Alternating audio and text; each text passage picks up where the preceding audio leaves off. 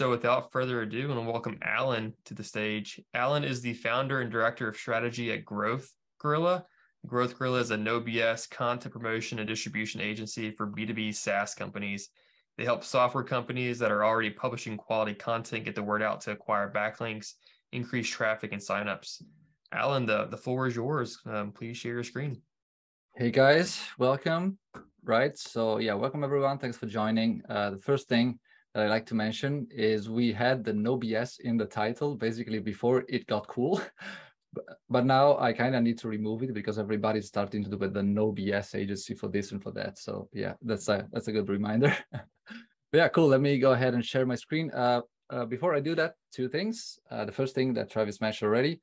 Feel free to leave the questions in the comment and we'll get to them at the end. Second thing is we'll also be having spreadsheet templates to share with you guys. So please stick until the end and we'll be giving those away to you all. So you can take whatever we cover today and kind of implement it straight away into your business. All right, so let me go ahead, share my screen. Cool. Can you all see the screen? With the fancy 80s graphic. Okay. Right. So the topic of today is how to get out of the content graveyard and into page one of Google without the guesswork. The guesswork part is very important because we'll be covering a ton of tactical aspects that essentially are based on data, right? So that's my main kind of unique selling proposition. So before we dive in, a quick introduction again. I'm a founder at Growth Gorilla. We help software companies, for the most part, that are producing quality content to get more backlinks and traffic from the content through what we call strategic link building, okay? And so in my free time, I'm also a DeLorean, like I drive a DeLorean, okay? And I'm a huge Back to the Future fan. And so this is my car, and this is me being completely miserable while working to fix the car, and that happens quite often, okay? So if you like don't want to put your hands into engines and stuff, don't buy a DeLorean. All right, cool. So let's jump in. The first thing that I wanted to do is cover the concept of the content graveyard. So what is the content graveyard? This is a concept that I came up with essentially to define a situation that is pretty common with a ton of different companies. All right. So what is this? So what is it kind of exactly? So this is how your content publishing and content production typically looks like, right? So it's like a linear staircase. You publish 2 articles 1 month, 2 articles the next month, and it keeps going on like that, right? So it's predictable, it's steady, and it looks like this. The problem that a ton of companies don't really understand is that content promotion, link building look more like this, right? So it's basically an exponential curve.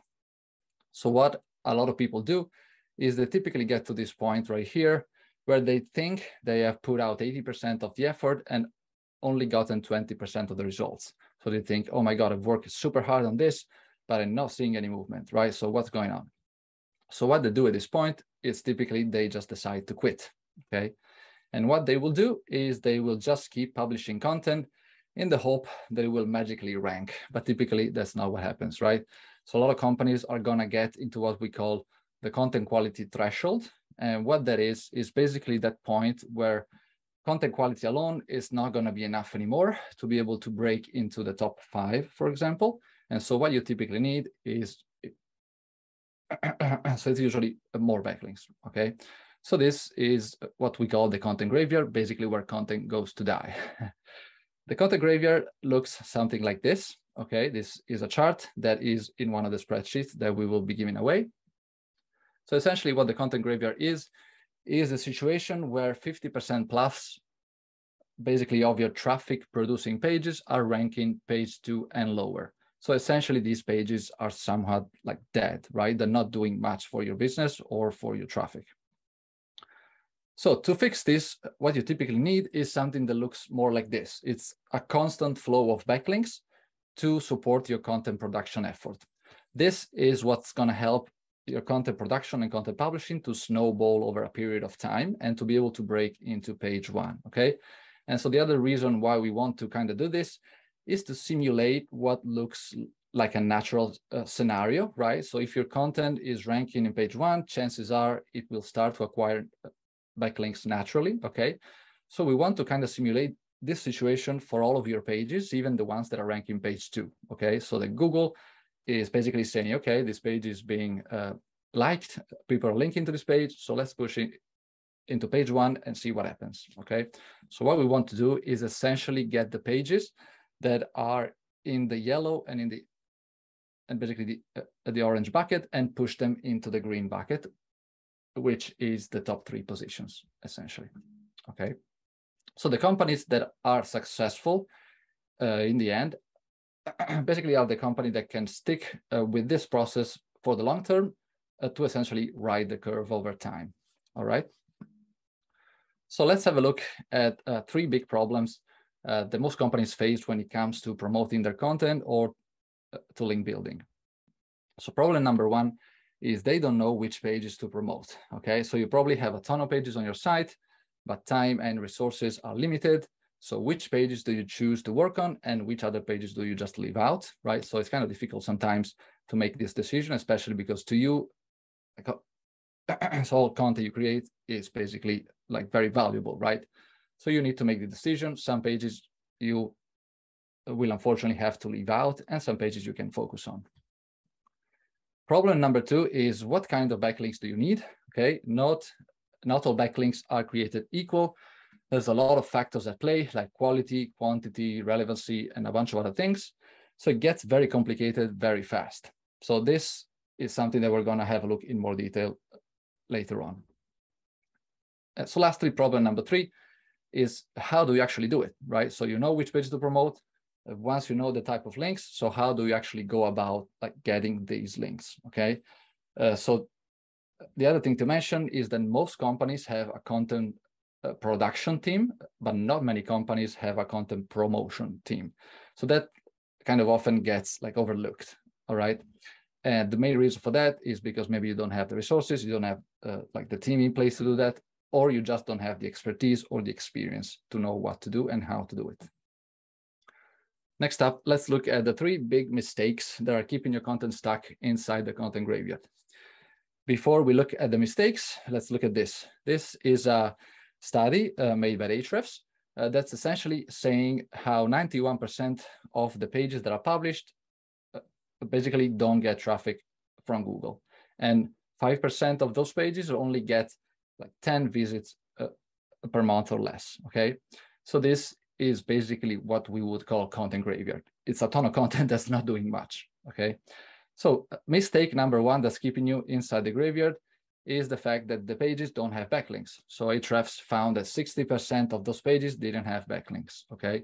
Which typically means that there's a lack of what we call promotion. So either the pages are not being liked enough by people or they're not being spread enough, right? So like the main goal of link building should be to spread the word about your content. It's not to ask people to like necessarily link out to your page.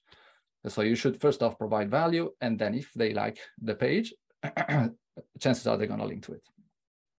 So mistake number 2 is that you're targeting keywords that don't have traffic potential, okay? So some of those pages that Ahrefs looked at had a ton of backlinks, but still they didn't have any traffic.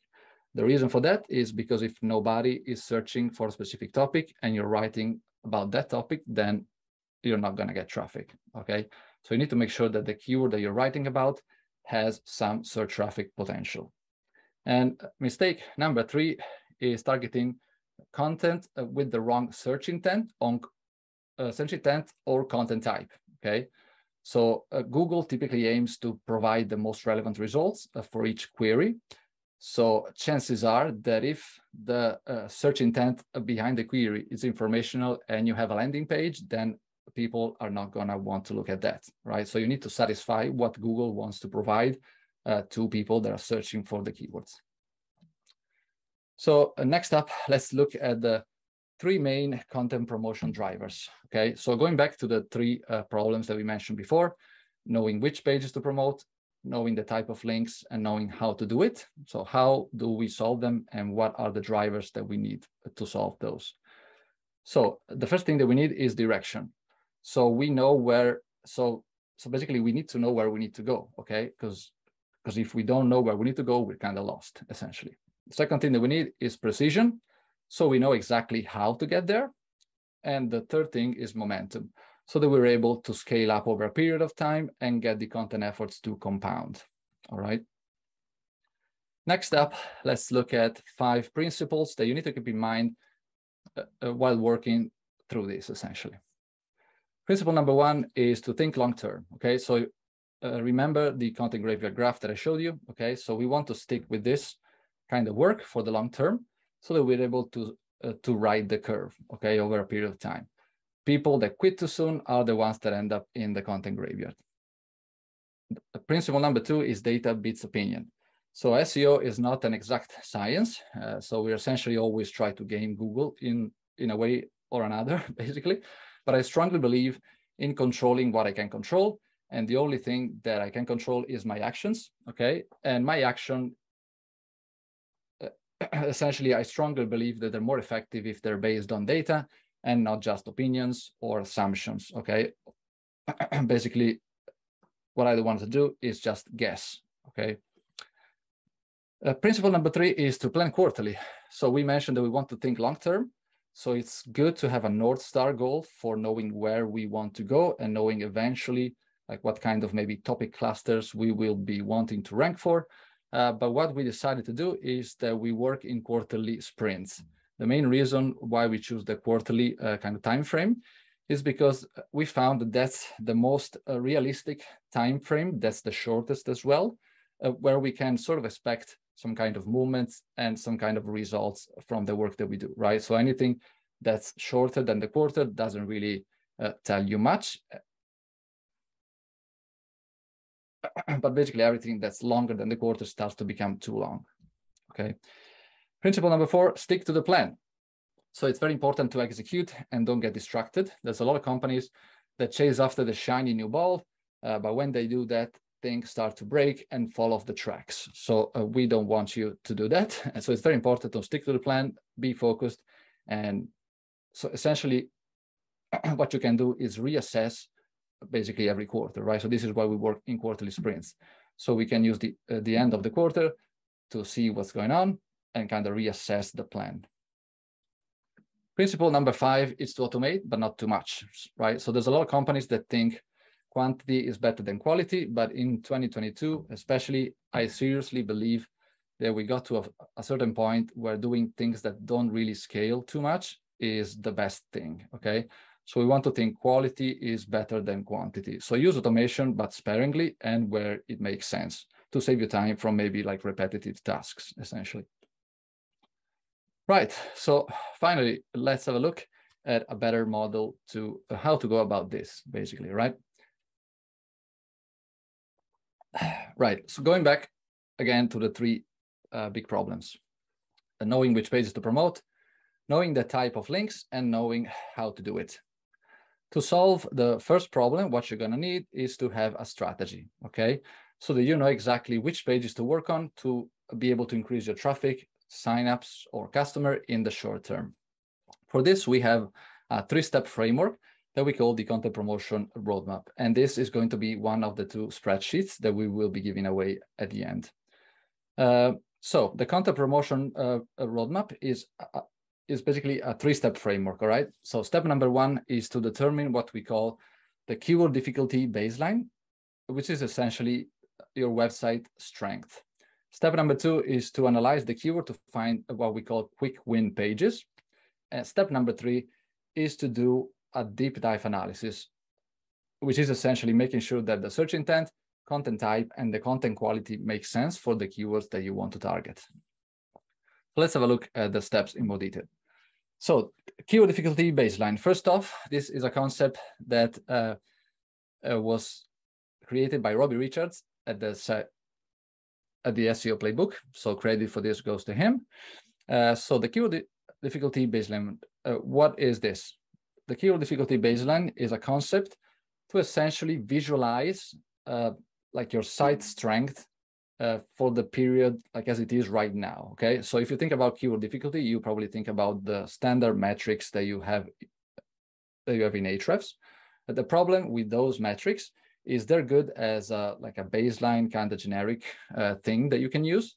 But what we need to have here is keyword difficulty buckets that are customized for a specific website for the situation how it is right now, okay? Because chances are, if my website has a domain authority of like 10, for example, it's gonna be like much weaker than, for example, a site that has a domain authority of 70, right? So I want to know which keywords can I realistically rank for in the short term for my site, how it is right now. So to do this, we do 3 things. Step number 1 is we export the top ranking keywords, okay? So the keywords that a site is ranking for in position 1 to 3. These are the keywords that we know that our website is currently capable of ranking for quite easily, okay? So then what we do is we remove any falsifying keywords. So these could be the branded terms or any misspellings. So keywords that don't make sense, we remove them from the list. And step 3 is we assign the keyword difficulty buckets. So let's have a quick look at how this looks like in our spreadsheet, okay? This is an example of what we would call a weaker site or like a standard kind of site, all right? So you can see basically what you have here is the keyword difficulty level, right? 0, 5, 10. And what you have in the other column is the frequency, okay? The frequency is how many keywords you have. Oops.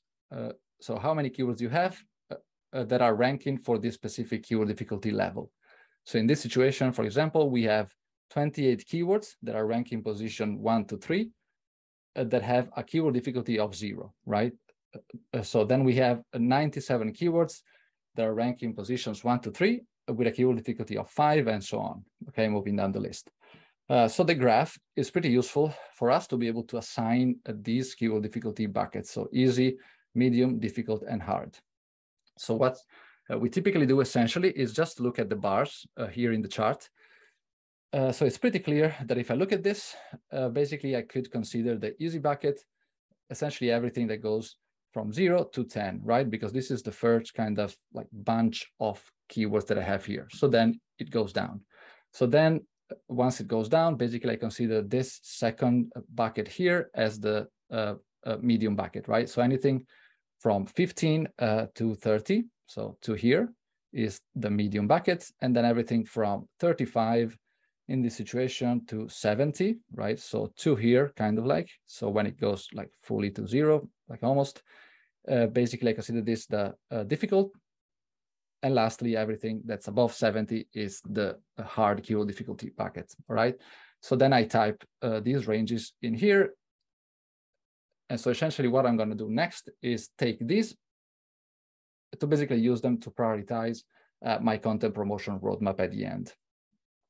So the next slide is an example of the same chart for a site that is much stronger, okay? So you can see the difference in here. They essentially, the easy bucket for them is much bigger, right? So they essentially can quite easily rank in the top 3 for keywords that have a difficulty of 35, which makes it easier for them to be able to rank higher for much more difficult keywords, okay? So everything, you can see the difference like quite easily, quite clearly from these 2 charts, all right? So once we did this, step number 2 is to get our quick win keywords / pages. So step number 1 for this is to export these quick win pages. The quick win pages are nothing more than our pages that are ranking between position 4 and typically position 20. So between the bottom of page 1 and page 2, all right? So right before the content graveyard kind of gap. So what we're gonna do next is to again remove the keywords that are not relevant. We're gonna remove all of the brand terms, like everything that is not relevant to our goal, which in this situation is to make more revenue from our content, right? So any keywords that doesn't have some business potential or any misspellings and branded terms, basically we're going to remove from the list. So this is the initial filtering that we do. The next step is to assign the keyword difficulty buckets, right? So we're going to get these levels here, easy, medium, difficult, and the hard buckets to basically assign them to the keyword list that we have to this point. So we know essentially, for example, like 30 pages are inside the easy bucket, and then the medium and so on. So this is useful for us to be able to prioritize the order of the pages that we're going to be working on. So also the other thing to mention in step number 3 is at this point, we also get conversion data. This is typically what we get from the clients directly. So it's very important if you're doing this in-house to have some kind of way to measure the like signups typically, or conversion customers directly from your content, which typically is at the URL level, right? So the more granular you have like this measurements, the better it can help you make a decision on which pages you should be working on. Step number 4 is to use all of this data to shortlist the pages that are the most important from a business standpoint. So let's say we have 300 keywords and we can only work on promoting 5 per month for the quarter, right? So we're going to select 15 keywords / pages, and those pages are going to be the one that we're going to be working on, right? And so the order that we're going to decide basically depend first off on the keyword difficulty buckets. So we're going to be prioritizing the keywords that are in the easy / medium or maybe difficult bucket, okay? Because we've seen that those are the ones that are basically, let me go back here, right? So what we want to do is prioritize the pages that are inside these like 3 buckets here to push them essentially as high as we can, all right? So the second thing that we're going to use to prioritize is the ranking position, of course. So if a page is ranking position 6 and another page is ranking position 9, then we're probably going to be wanting to push the keyword that is in position 6 first, right? Because that might be easier to get to position 1, like 3, 2, or 1. And lastly, the third thing that we can use to prioritize this list is the conversions, signups, and so the conversion data, okay? Because at the end of the day, if we have a keyword or page that is ranking position 6, okay, like it might be easy to get it in position 3, but if it's not like bringing you signups or conversion, then it doesn't really make sense. So we want to prioritize the pages that have some business potential, okay? So let's have a quick look at how the the spreadsheet looks like, okay? So this is the analysis spreadsheet in the roadmap template. So here we have all of those quick win pages with their volume, the position, the keyword difficulty. These 2 columns are the columns for the conversion data. In this case, they're empty just because this is a quick example that I did. And typically we get this data from the client, okay? The relevant column is what you use to mark the pages that are relevant or the pages that are not relevant. So you only proceed with the pages that essentially have a yes here. Then we have the keyword difficulty bucket column here. You can see we have assigned those keyword difficulty buckets based on the keyword difficulty that we have. And lastly, there's the short list column, which is basically the pages that we have selected because they might have conversion, okay? So in this case, we're only going to be focusing for the rest of the analysis on these 5 pages that we have in the short list. So moving on, deep dive analysis, right? So this is the last part of the roadmap, and it's also very important because essentially, if you want to build backlinks to a page, those links need to go to pages that have the on-page side of things that's taken care of, all right? The better the on-page optimization is, the more the links that you build are going to be effective. So we don't want to go ahead and spend time, money, and resources in building links to pages where they're targeting the wrong keywords or they're making some of the 3 mistakes that we mentioned before, okay? So step number 1 in the deep dive analysis is to check that the page is matching the content type for the keywords that it's currently ranking for. So content type is basically, so if you have a blog article, you want to make sure that the top 10 ranking pages are for the most part blog articles, and that's because that's what Google wants to show to people. Step number 2 is to check that the page is matching the search intent that's behind the keywords that it's ranking for. Search intent is basically like what the people that are searching for the keywords essentially are expecting to find, okay? So if it's informational, you don't want to have like a page that's just giving a free tool or a landing page or basically things like that, all right? So you want to make sure that these 2 things essentially are matching from your page to what's ranking on page 1. And step number 3 is basically what we call a visual content quality check. Plus, we also run a content audit. The content audit, we typically use Surfer SEO, but you guys can use ClearScope as well. And I've actually just tested it right before the call, and I actually think it's better than Surfer. So yeah, what I would do is probably use Surfer in this case. What you want to do is to make a note of the content grade that you get from the report that you get from ClearScope, right? So let's say that your goal is to get an A or an A minus, and your content is scoring a B or a C. For example, you know that you should improve that content before you move on to promoting it, all right? And step number 4 is once you have all of this data, then basically you take all of that and you make your best decision based on the data that you have in front of you, all right? So as I mentioned before, you can use the keyword difficulty buckets, you can use the conversion data, and you can use the search traffic potential or any other kind of data that you have inside the spreadsheet, right? This is what the right part of the spreadsheet looks like. So you have a column for content type, column for search intent, and a column for content quality. Okay, so you can see basically the first two columns is a yes or no, so whether it matches or it doesn't, and the third column is a yes, for otherwise to improve the page. So if you get a lower score, then you will mark it as improve, right? So you know that your content team needs to take the results from the content audit or the content report to essentially try to improve the content to get it up to par to what's ranking, right? So next up here, you have the content score. So you can write it down. Here, you can put the content audit link. And lastly, all the way to the right, you have the priority.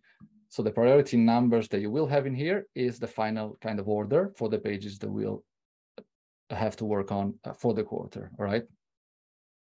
Cool, this is it. Let me just drink a tiny bit. All right, moving on.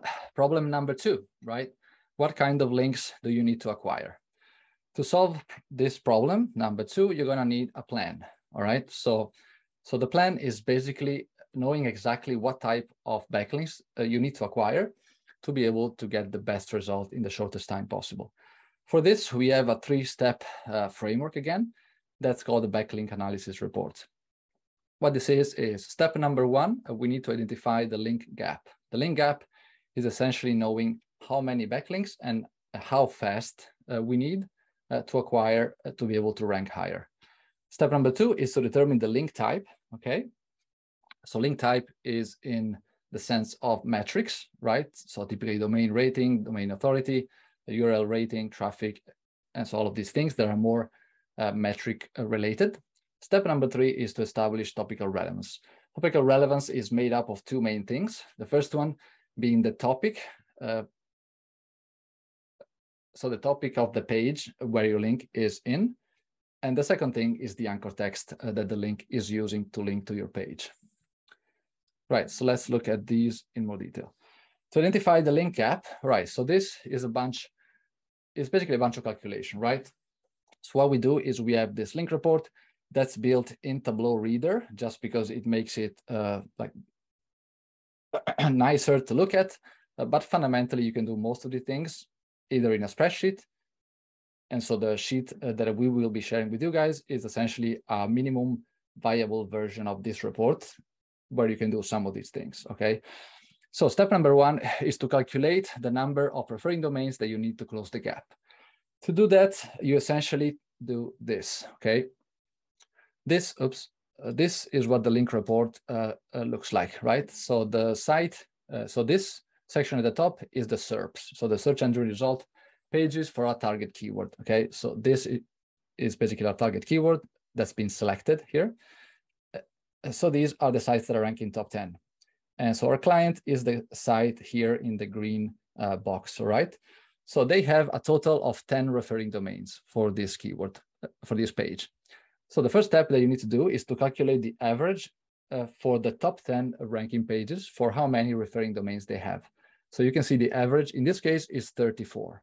And so our client has 10. So the link gap is essentially the difference between the two. So 24 links, okay? So we need to acquire 24 links to be able to close this gap, okay? So this is the first step. Step number 2 is to calculate the link velocity gap. Link velocity is how many new backlinks each page is basically building every month, because these pages that are ranking for this keyword, so they're not like static, right? So they're building links every month. So we need to take those into account as well. To be able to do that, you essentially do the same thing, but you can go in Ahrefs and they have the new link reports. So you can then filter to see the results for the last 60 days. So then you take the number that they're doing for the 60 days, you divide it by 2. And so that gives you the number of new links that they're building per month, okay? So here in the report, we have this section here, which is calculating the average for the new links that that each of the top 10 ranking pages is building every month. So then we take the number that we are building every month, we subtract it by that. So this gives us the total link velocity gap. Okay, right. So once we have the total referring domain gap plus the link velocity gap, the next step is to decide how long we want this campaign to be, right? So let's say that we want to work on this for 12 months. Okay, then we're gonna put 12 months in here. You can see this box here gives you the calculation basically. So I put 24 links, which is the link gap here. And then I put 2, which is the new links every month in link velocity. So here I have the 12 months, which is basically the duration of the campaign. Step 4 is to know your cost per link, okay? For us, cost per link is a blended cost that takes into account everything that we do, the strategy, the admin, and so everything like that. For you, it can be something different. It can maybe be the cost of the links that you're getting from a vendor, or it can be the cost of the freelancer that you're paying to get these links. So you need to determine your kind of like your own cost per link, right? So then you put all of this data together. So what the report gives you here at the end is basically how many links you need per month, and essentially how much this is going to cost, right?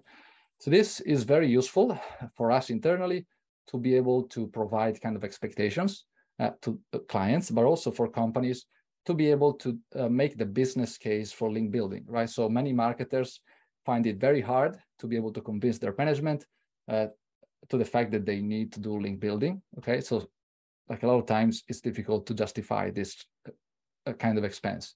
So this calculation can be very useful to be able to do that with actual data.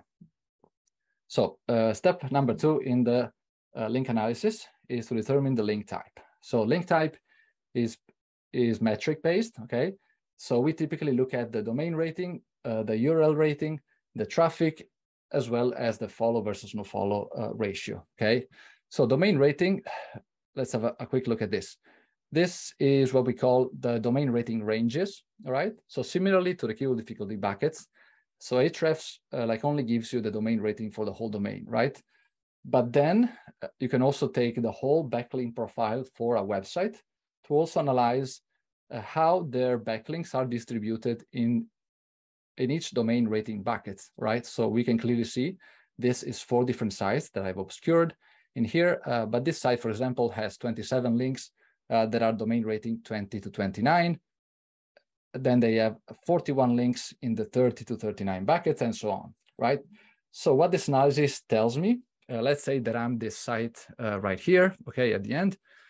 So these 2 are the top dogs, right? So if I want to try and to basically beat what these guys are doing, to at least copy them, right? It's kind of clear to me that I should be focusing first, so at least prioritize the links that are in these buckets right here, because this is where they have the majority of the links.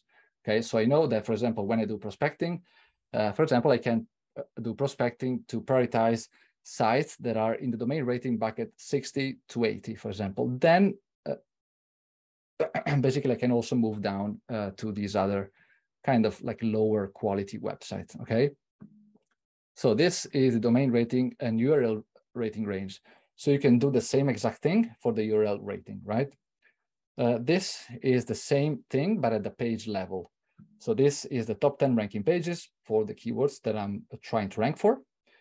So here I can see the exact distribution of their backlinks by domain rating bucket. So down here, I can essentially look at the same thing. So if I want to rank higher for these keywords, then essentially I know that I should be focused first to be able to acquire links that are inside this domain rating bucket here, because this is where they have the majority of the links. The second thing to look at is the traffic bucket. So you can essentially do the same thing. So Ahrefs gives you all of this data if you export a CSV. So it's pretty easy once you have this CSV to make charts and to essentially analyze this data to gauge like all the different traffic buckets. So you can get the traffic to the domain, but also the traffic to the URL. So the spreadsheet that we will be giving away at the end will also contain something for this, okay? So here in the last bit here, yeah, you can see, fundamentally, the other three main areas that we look at, okay, for the link type. So this is the domain rating bucket. So with the report, we can essentially filter to only see the specific domain rating range that we need. Here we have the URL rating bucket, the traffic to the domain, as well as the traffic to URL. Here we have the follow versus no follow link distribution, right? So it's also important to have this kind of data. We typically focus mostly on the so basically on the follow links, right? So we typically don't build no follow links for the clients, but for companies that are doing this in-house, so it might be useful to have this data to be able to essentially know if the competitors are doing something weird and maybe they have a huge distribution of no follow links. It might be useful and interesting to dive deeper to see like if they're doing something like out of the box, right? That you can sort of copy there, because having more no follow links at the end, so it might be useful to diversify the link profile, especially if you need to be more aggressive with your anchor text to be able to rank for the keywords. Having more no follow links can be useful to be able to so yeah, to diversify this link profile. Okay, right. Step number 3 is to establish topical relevance. Topical relevance is made of two main things that we use, two main data points and data set. The first one is topical trust flow, and we take this data from Majestic SEO. Topical trust flow is essentially the niche or like topic bucket that either your domain or page backlinks essentially are coming from, right? And the anchor text type and distribution are which anchor text type or distribution that your links essentially basically are covering, right? So we're going to look at this in a second. This is what the topic analysis looks like. We have the left part, that's basically the domain level, right? So we have the 4 sites here. And for example, here we can see that this site has 9% of the backlinks that are coming from reference/education website. And then they have 2% of their backlinks that are coming from society/people site and so on, right? So this is for the domain level. The page level is this one right here to the left. So what we have here is the keywords. So instead of having the site, we have the specific keywords here for the columns. So this is telling us that for this keyword, 12% of the links that are pointing to the top 10 ranking pages basically are in the reference/education, right? So you can see, so you can also see how this is kind of matching, right? Because the domain and page level, if the topic is the same, should kind of be similar. So this is helpful to, again, prioritize our prospecting efforts. So for example, we know that if we want to be more effective, the first topical trust flow bucket that we should be targeting to rank for this keyword is the reference/education, right? This is going to help us be more effective instead of just like try to get the best possible topic. Right, so the next bit is the anchor text analysis. So this is another thing that's very useful to be able to be more strategic, but also more effective, right? So what we have here is a distribution of the anchor text profile for each of the top 10 ranking pages for each keyword. So in this example, we have 3 keywords, right? 1, 2, and 3. These are the top 10 ranking pages for this keyword. So you can clearly see in this case, 65% 65% of the links that are pointing to the #1 results for this keyword basically have a generic anchor text, right? So the 4 main buckets that we use here are exact, other, partial, and URL. So exact match is your exact keyword. Partial match is any keyword that contains some of the words from the main keywords, while other is anything else that can be like branded terms or like click here, see this, and so all these things, all right? Lastly, the URL kind of anchor text is a naked URL, okay? So once you know these kind of percentages, it's kind of helpful for you to have something to shoot for, right? So a lot of times you're probably not gonna have control over the anchor text. The only situation in which you can have control is when you're doing guest posting, typically, because you select the exact anchor text. But in most situations, you won't have control. That said, so it's still kind of useful to know what you should be shooting for, because, for example, so if I know that, like in this situation, right, so what I should be shooting for is to have 50% partial match, 38% that are generic, and lastly, 4% URL. So if I know that I need to be able to match this kind of distribution, then I can be more strategic. For example, I can try to do guest posting where to be able to increase the partial match kind of distribution, then I can use partial match anchor text, okay? So it's useful. It's not exact science, same thing with everything that I'm showing you today, but it's all very useful data to be able to have a goal and something that you can shoot for to at least like do something that you can control, right? Because otherwise you're just guessing again. Right, so step number 3, to solve the third problem, what you're gonna need is to have a system, okay? So again, there's a ton of companies that are after the new tactics, tips or tricks, or like broken link building, skyscraper, whatever. That said, fundamentally believe that all of these things are great, but the best thing that you can do is find, first off, a framework that you can use for every single strategy, okay? So this framework that we use here kind of allow us to essentially determine the specific tactic that we want, but this is more strategy-oriented than tactic-oriented, all right? So the first thing that I wanted to explain here is the difference between what we do and what a lot of other people are doing. This is what's typically called the skyscraper method, right? So you look at a competing page to then get the backlinks that that page has, so that then you reach out to the same people to essentially tell them, hey, can you please link to me because my page is better or my page is different and so on, right? So this is still working in some situation, but it's been abused as with a lot of other link building like tactics, and everybody started using the same templates. So it's really obvious when somebody's doing this. So instead of doing this, what we do is slightly different.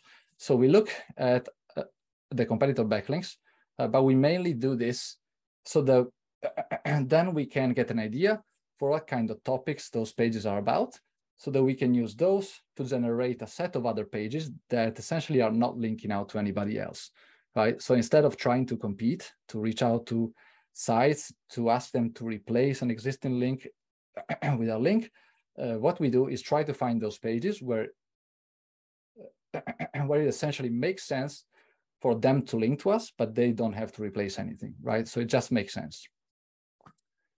Cool. So let's look at each of the, for the outreach steps in more detail. So step number 1 is to find what we call segments together with the related keywords, right? So we use, for this, we use a mix of Ahrefs, Google, and Google Sheets, okay? But the main concept for this is, let's say that this is our main topic, right? This big link here. So for example, this main topic might have like 2, 3, or 4 subtopics, or we call them segments, all right?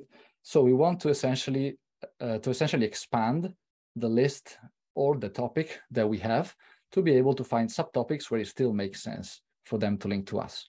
So the main process for this is to ask yourself, what kind of pages would link to my page? What kind of topics are these pages about? Step number 2 is to also get your why, right? So why would they link to my page? Is it because my page is more in depth than their page? Is it because maybe I have unique data that I can provide? Is it because I have a unique perspective, maybe contrarian, right? So all these things they make a link valuable or useful, okay? So then the last thing they can do is, once you have brainstormed the initial list, you can also expand this list using secondary or related keywords. So we like to typically go basically on Google to type in a keyword, see what kind of results we get, so that then we can typically use the Ahrefs toolbar. It should give you like a couple of suggestions for related keywords that you can just copy and put into your analysis, all right? Step number 2 is the prospecting, right? So prospecting is typically done in 2 ways, right? So the first way that most people are doing is to just set like basic metrics that are always going to be the same. For example, you decide that you want links that are domain rating 20 plus, that have a traffic to domain 1,000 or 5,000 plus, that have a page traffic of like 1 plus, so some traffic. And so the last thing is that they have some keyword rankings to the page, okay? So this works quite well, but a lot of times if you do this, you might be missing out on sites that maybe have a domain rating of 10, but that are like super legitimate website, right? So maybe they're just like quite new, but chances are that maybe in 6 months they might get to 20, okay? So if you do this, you miss out on a ton of good opportunities. So what we try to do instead is take all of the data that we got from the link analysis to be able to more specific. So what we do is we take the specific domain rating range together with the traffic buckets, the URL range, so all of the data that we looked at in the example before, right? So all of these kind of qualitative data, the specific range that we have here, specific range that we have here, the specific traffic bucket, together with maybe the follow, no follow, together with the anchor text. So we take all of that data to be able to have a prospecting list that's like super customized to our specific situation, right? So we don't want to just set basic metrics just because like that's what everybody else is doing, right? So most people just focus on setting these metrics because they read in a blog that this is what's called a good link, okay? So we don't want to do that. We want to base a decision, so again, on data, so what we can actually measure and see. Step number 3 is inspection. So at this point, we will have like cleared up the list by removing the initial junk, okay? So all of the sites that basically don't match the metrics that we set, we essentially remove them. So what we do next is to open up each page at a time to manually check and do a visual inspection for the site first, but then for the page to make sure that it's first off a legitimate website / company, to make sure that it's still active, still publishing content, and not basically a dead weight site. We want to make sure that the content is good and informative. And the last thing is, can we get a link possibly above the fold for the page, right? Does it really make sense? Does it call for a link to be inserted there? All right. And so step 1 here is very, very important, because at the end of the day, most people nowadays are having a very hard time in kind of avoiding the so-called link farms, right? So what happens is you reach out to like maybe 100 sites, you launch your campaign. So then what you get is basically just 50 replies that are essentially the same. People sending you a price list of like, hey, yes, basically they offer guest posting service on quality site, and then they have a huge price list of sites, right? Those are the so-called link farms. So sites that have been built with the sole purpose of selling backlinks to people like us, like you, right? Because they think that we don't know better. So the main way, so possibly the best way to avoid reaching out to these people in the first place. So essentially, I truly believe that is to find sites that are particularly legitimate, business or company, right? Because chances are that if a site is making the majority of their revenue from an actual product or service, chances are that they are not going to basically need to sell backlinks, right? whether the link farm essentially has been built for the purpose of selling backlinks. So that's how they make the entirety of the revenue, essentially, okay? So you want to find companies where they have something else to sell, because then you know that they're not going to be incentivized to sell you the link, okay? Step number 4 is personalization, right? So what this is we basically, so first off, we find the best possible point of contact. Typically, we try to find the writer of the article. If we can't find them, we find the editor. If we can't find them, we find someone that works in marketing. And lastly, we try to find the owner if this is like a solo blog, okay? So the other thing is we want to know what is the best medium to reach out to them.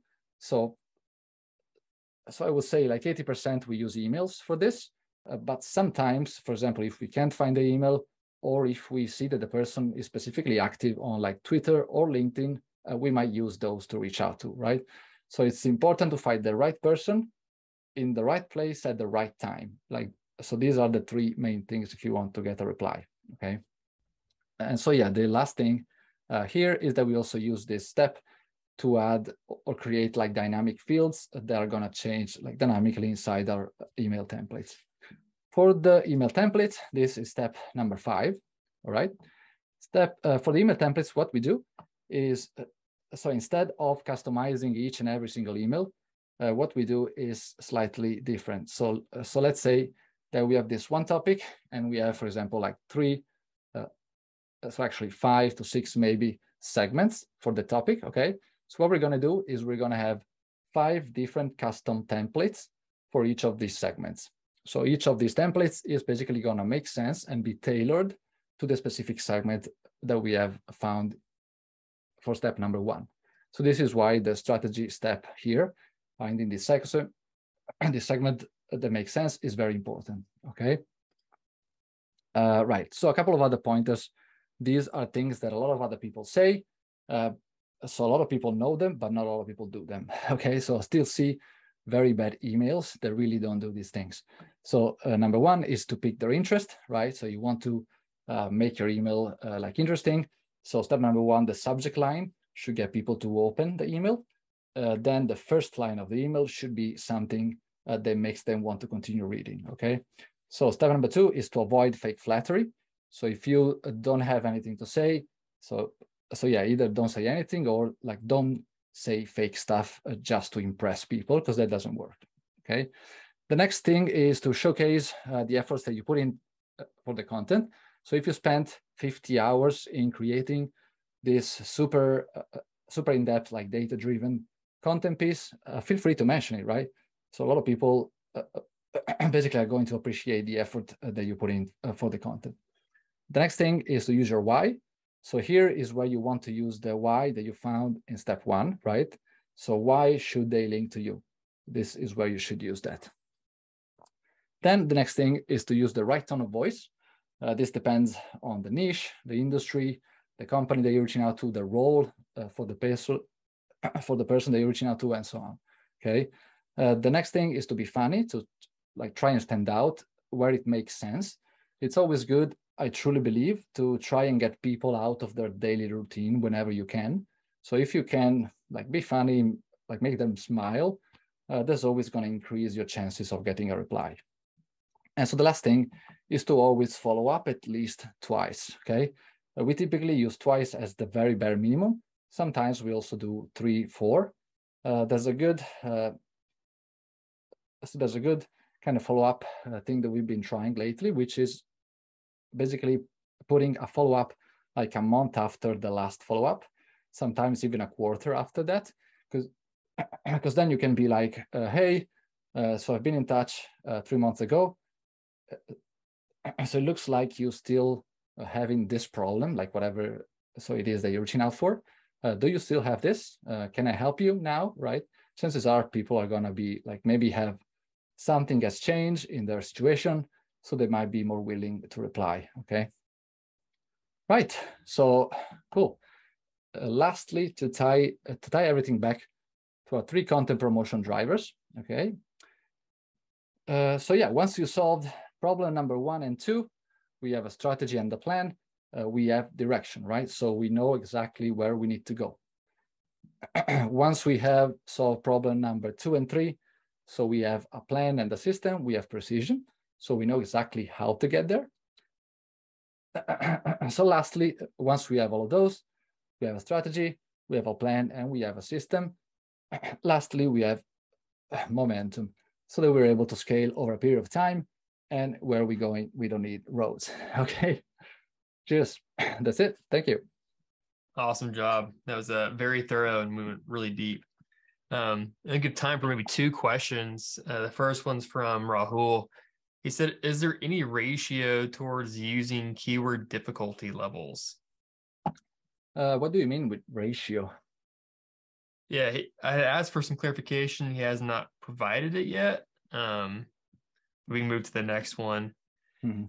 Is there a big difference between building links that go to your homepage versus scattering them out throughout the rest of your content pieces?